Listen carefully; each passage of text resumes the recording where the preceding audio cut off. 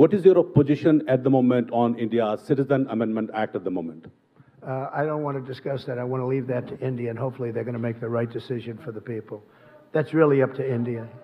President, good evening. Go ahead, please. Please. Thank you, Mr. President. Okay. My name is Nilüfer Sahravardi, an Indian journalist, and I have a very simple question. Go ahead. Now, back home, when you reflect upon your tour of India, the first diplomatic visit to the country, how would you describe it? Cultural diplomacy, Trump diplomacy, or do you have any other word for that? Well, first of all, I describe it as incredible because when I looked at the various things, like today, when we went, you probably saw where we were.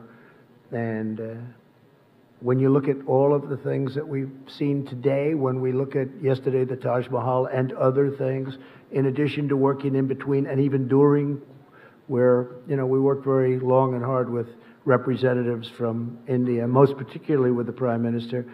I just think it's an incredible country. It's got unbelievable energy. You see that when you come in from the plane. When you see from, I think I can say, virtually from the plane to whatever venue we were going to, it was wall-to-wall people. They've never seen anything like it.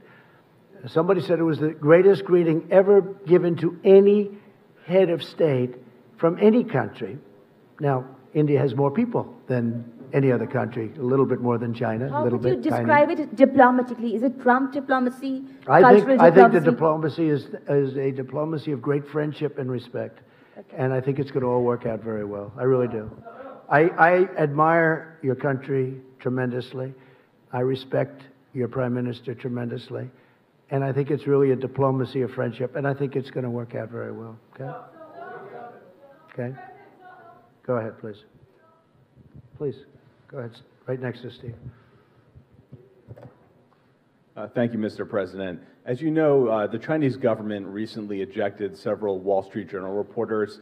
What is your administration considering to do in retaliation to that move? Are you considering banning or restricting the access Chinese journalists, for example, have to the United States? So I haven't really been given a full briefing on that. We're going to look at it. We will look at it. It's something that I don't like to see. I don't think it's fair because we give very good access. Maybe some people would say we give too good. I don't believe in that. I think we give very good access, so I don't think it's fair. But we'll have a decision made on that relatively soon. Okay? Thank you. Good question. Please, go ahead.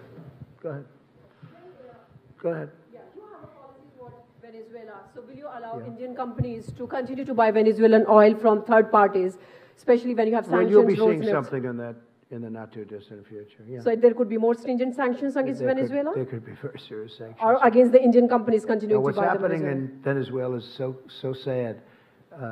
People are starving. Here's a case where a country was wealthy 15 years ago and very wealthy 20 years ago. Very, very wealthy. The wealthiest in all of Latin South America.